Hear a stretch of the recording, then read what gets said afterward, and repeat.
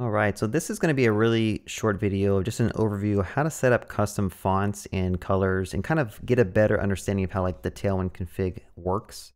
I'm using the T3 stack, which comes kind of set up with Tailwind if you want it to. And this is all used to build out this little newsletter application that I'm working on.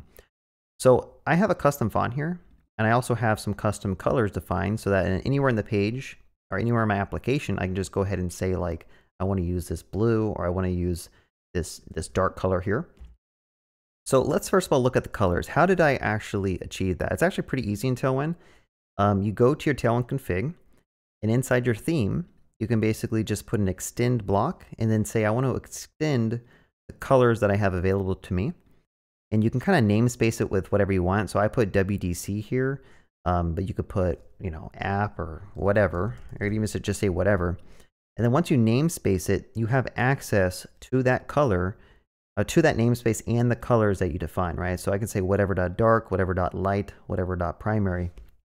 And let me just show you that real quick. If I add like another one called like secondary, let's just make it pink. And let's see what happens here. So if I add that in, I should be able to go to any page of my application now. And I do have the Tailwind IntelliSense set up, so it should tell me if I'm using an incorrect color. But let's just make all the text here pink. So if I go here and just say text hyphen, and then say WDC, actually it's called whatever. Let's just say whatever. Notice that all my colors pop up in my little IntelliSense. I'm gonna go ahead and click secondary, save the page, and now notice that we get back that pink color. Now the background color changed because obviously I changed the namespace. Let's set that back, and let's go back here and make that WDC. And that's how you can basically set up a custom color palette for your application. It's really nice. Obviously, you can do the same thing with like CSS variables. So for the custom fonts, how did I do that? Well, I basically read the docs and they kind of walked me through. I think Next also has docs about this. So this is more specific to Next and not necessarily Next, not necessarily Tailwind.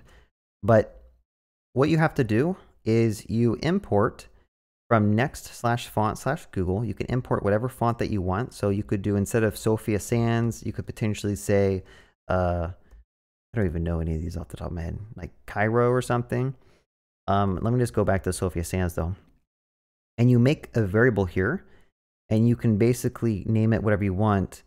And you need to pass in hyphen, whatever the font name you want to use. So it's kind of confusing to understand like how this works, but basically you set up this next font variable, and then down in your main, you can just put it here. So I can say Sophia.variable, and that'll kind of give you access to use the font throughout your application. Now there was another configuration you have to set up, and that is basically here, you have to bring in a font family, and inside this Tailwind config, you have to extend your font families. And I said sans. And if I said like WDC, so I'll show you how this works. So basically you set whatever namespace you want for your font family, and you tell it to use that font Sophia that you defined over here in the app.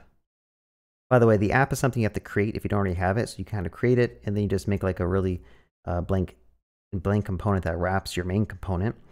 But you'll see here, it's going to basically use this font, and then it falls back on, I believe, sans if that one doesn't seem to work. So let's just save the page and see what happens, because I do believe this was working before, but now I changed it. So let's hover over the font, and let's go to the computed real quick, and let's see what font family we're using. I'll say font family, and notice that the Sophia thing is nowhere here. Okay, so we're not using the Sophia font. Take a good look here. This one is going to look a little bit different. Now the reason this is broken now, because remember in the Tailwind config, we defined WDC as our namespace. So I have to go back here, instead of saying font sans, I'll say font WDC. And now if I go back to my app, we got the font going. Okay, so it's a little bit, got to configure some stuff, but once you got it configured, it works pretty good. And the fonts will automatically download from Google, which is pretty nice. So that's how you can set up custom colors or custom fonts in your application if you're using Next and Tailwind. And hopefully this was a quick little overview for anyone who might be using the T3 stack or just using Tailwind and Next as well. Right, and just to kind of show you one more time, like, let's just try changing the font to something else. Like, let's go here and let's try importing something else. Like, let's just try changing the Cairo and see what happens. Some fonts don't work for whatever reason. Like, you'd have to change some weights and whatnot. But now if you go, we have a Cairo font. Okay, so that's how you can quickly change out fonts and whatever. just by basically importing a different font name and using it there. So technically, if I want to make this more abstract, I could say like main font, like that. Maybe I could do this, font, main font, and then I can go over here and just make it more generic so that there's only one place I have to switch out my fonts. Yeah, so anyway, if you guys enjoyed watching this little walkthrough, be sure to give me a thumbs up, subscribe, comment, whatever. And also feel free to join my Discord if you want to talk to me directly, or just find a place to hang out with some other developers and just ask questions. If you have any more things that you want me to maybe cover in my videos, leave a comment below. And like always, have a good day and happy coding.